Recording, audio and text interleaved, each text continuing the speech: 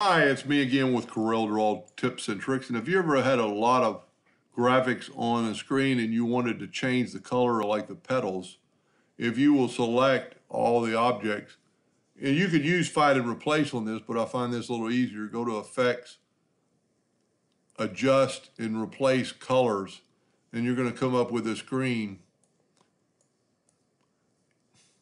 And I already had it set on blue. But let's go ahead and take a sample of take the eyedropper tool, take a sample of the orange, and make it a new color. So we could make it any color we wanted by just changing the color of the object. That's, to me, a lot easier than find and replace. So let's just do that again. So if you only want to do the top row, select the top row, go up to Effects, Adjust, Replace Colors, and it's going to come back to that yellow. So now let's make the new color, let's make them red. Say OK, and now just your top row is red. I find that a lot easier than find and replace.